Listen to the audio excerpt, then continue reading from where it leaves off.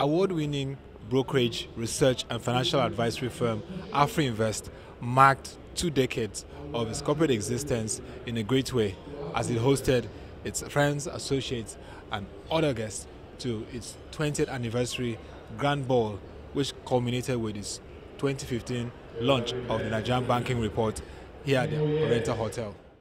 It is indeed a pleasure to welcome you all to this double celebration we're having today.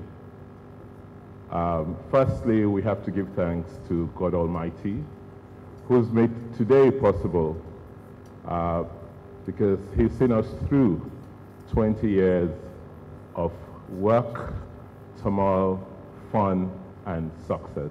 Of course, He brought the cream of the financial market and the society in Nigeria to see how this company has evolved as a key player in the Nigerian financial market. In his opening remarks, the chairman of Afrinvest, Mr. Godwin Obaseki, took time to look at how the company has evolved and particularly stressed the fact that it has been blessed with quality staff.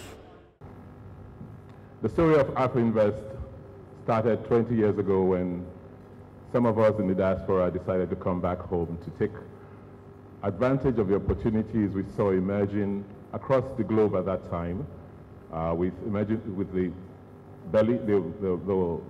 Berlin Wall coming down and capitalism triumphing. Some of us from graduate school, decided to look back home and come and set up what we envisaged will be a financial services company that could intermediate in mobilizing capital from our domestic, local markets and take its rightful place in the emerging international financial marketplace at that time.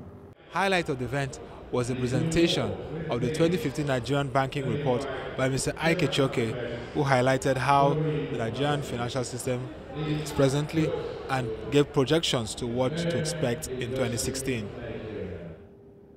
If you look at the GDP growth of Nigeria over the last decade, you've seen that we've averaged about 6% up to 2014, with some of the high points being the 8% in 2006 and 8% in 2010.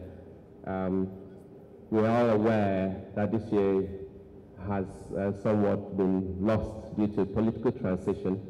So it's not surprising that the GDP growth will drop to 4%. That's our forecast by Afrinvest Research. But we expect to see a rise in 2016 to about 5% on the back of restructuring efforts by the new government. It also came to the point, the climax, when there was unveiling of the report by top Nigerian business leaders. Ronald Lawson, Director, Afrinvest. Sunny Irabo. Please join me. Ladies and gentlemen, please, can you join? Dr. Ensign and Ike, you will now do the, yes, okay, just put it together. All right, please give them a round of applause. Friends and associates of the company share what makes Afrinvest a unique firm. Well, I mean, Afrinvest is, without any doubt, I would say a world-class professional services firm that has done a lot of great things in the capital market.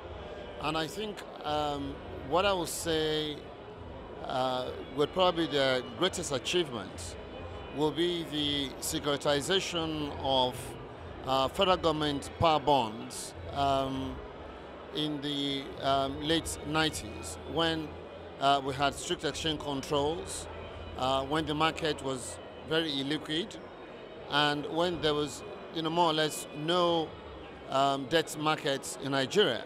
And so Afrinvest at that time came up with an instrument that allowed people to take part in federal government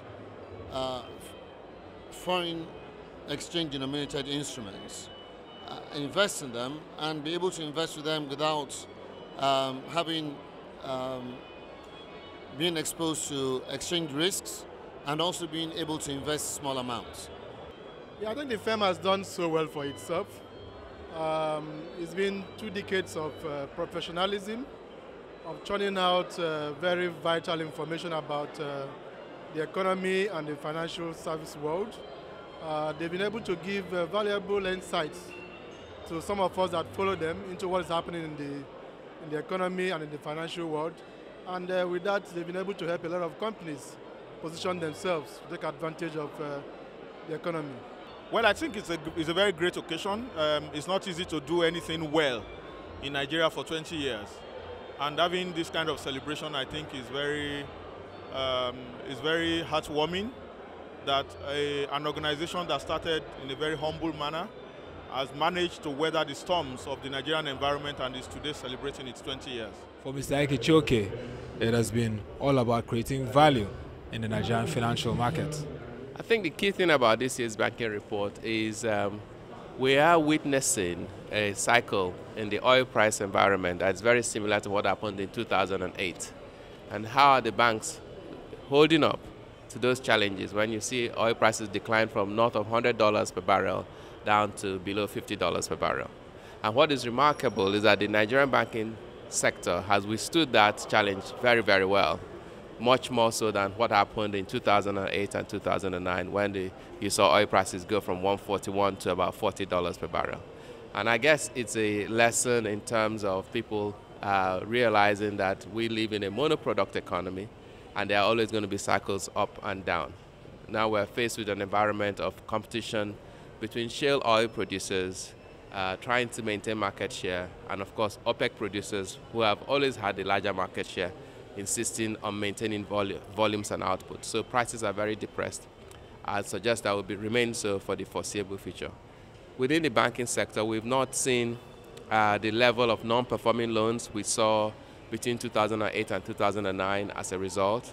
Obviously, there are things to be careful about in the economy, but indeed, Nigerian banks seem much more resilient and more prepared going forward in the years ahead.